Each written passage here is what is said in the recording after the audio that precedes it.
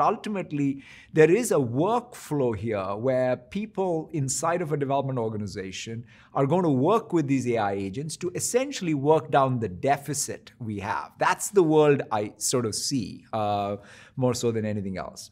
Copilot fine-tuning was another really interesting announcement. Giving enterprise the ability to unlock, their own data and fine-tune their own copilots with it is a major unlock.